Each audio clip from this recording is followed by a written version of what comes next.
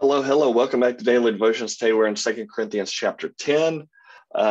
Let's go ahead. I want to do a little bit of an overview because it kind of changes the tone from what we've been reading.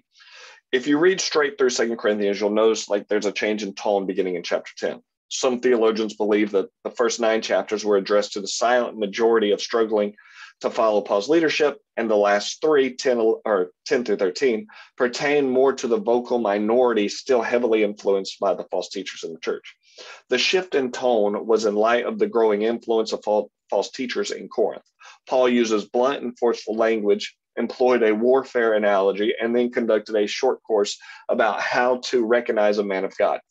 His powerful words can help us become stronger and better Christians today. Here we go. Verse 1.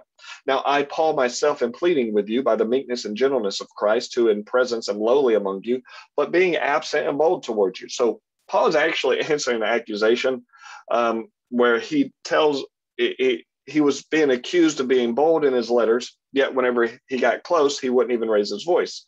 He tells them he doesn't want to carry out hard plans whenever he's around them.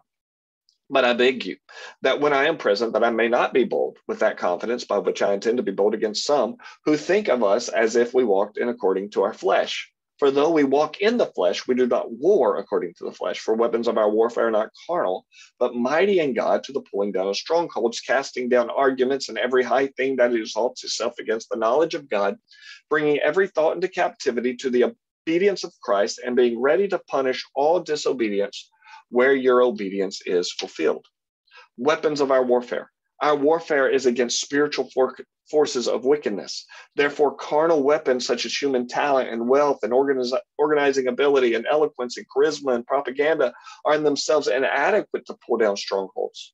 The only weapon that works are the ones that God gives us, things like the gospel and faith and hope and the word of God and preserving prayer.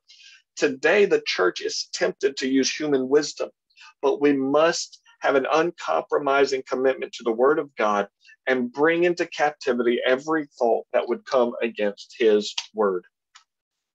He would go on to say, do you think of things according to the outward appearance? If anyone is convinced in himself that he is of Christ, let him again consider this in himself, that just as he is Christ, even so are we Christ. For even if I should boast somewhat more about our authority, which the Lord gave us for edification and not for your destruction, I shall not be ashamed, lest I see to terrify you by letters.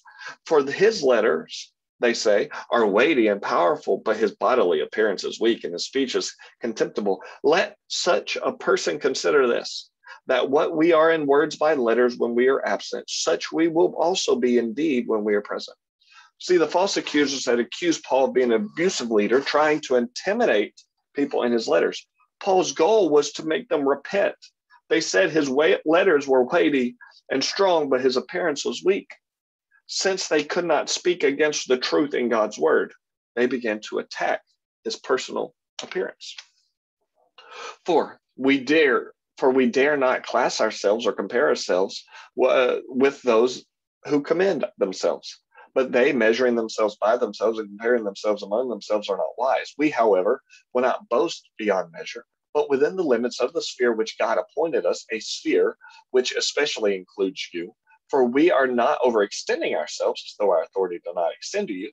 For it was to you that we came in the gospel of Christ, not boasting of things beyond measure, that is, in another man's labor, but having hope that as your faith is increased, we shall be greatly enlarged by you in our sphere, to preach the gospel in the regions beyond you, and not to boast in another man's sphere of accomplishment. But he who glories, let him glory in the Lord.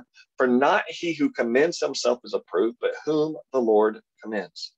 It's the mark of Paul's humility that he refused to compare himself with others or engage in self-promotion. His only personal concern was that of what the Lord thought of him.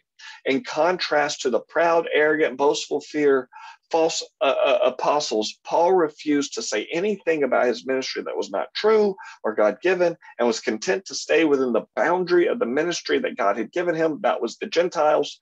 Thus, contrary to the claims of the false apostles, Paul's sphere of ministry included Corinth. And what Paul was saying was, I know how to stay in my lane, and you guys are in my lane. Big 3 ideas. Number 1, spiritual warfare is won in prayer, not charisma. Number 2, when people can't contradict the word, the attacks get personal.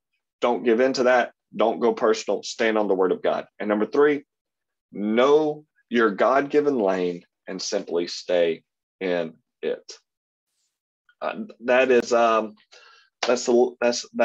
the daily devotions for today. Hope you enjoyed it, and God bless you. Have a great day.